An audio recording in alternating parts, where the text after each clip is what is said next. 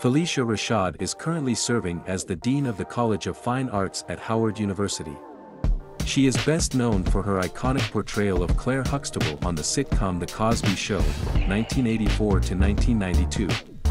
In 2004, Rashad made history by becoming the first black actress to win the Tony Award for Best Actress in a Play, recognized for her performance in the revival of A Raisin in the Sun.